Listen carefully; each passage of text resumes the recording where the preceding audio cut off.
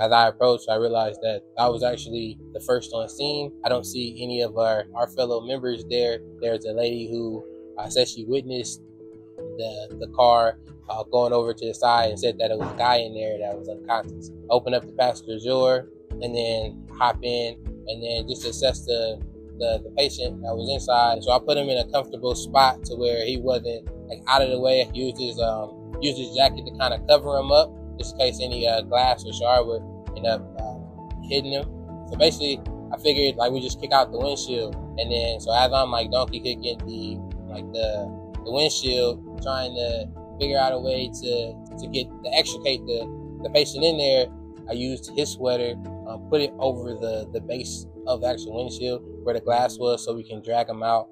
So as I was dragging him out, a couple of like citizens helped me pull him into a safe distance away, so that we can kind of assess him further. From there, I did notice like I had like a little my pants were wet, and that was from the blood seeping through. So I had like a gash, about like 3-inch laceration on my shin on the right side, probably just from kicking out the windshield. The timing and how long it felt, it seemed like it was a blur.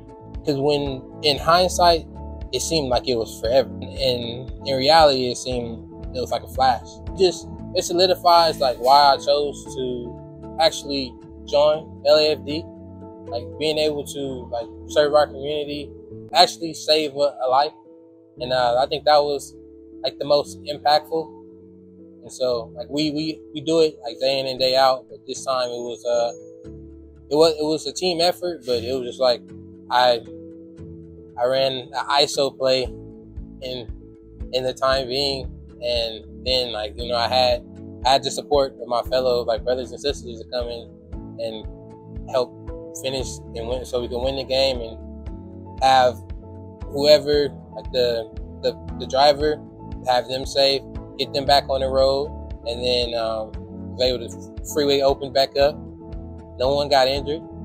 I think we say that we will put our life at risk for someone that we don't know, just for the betterment of them. And I was able to actually do it.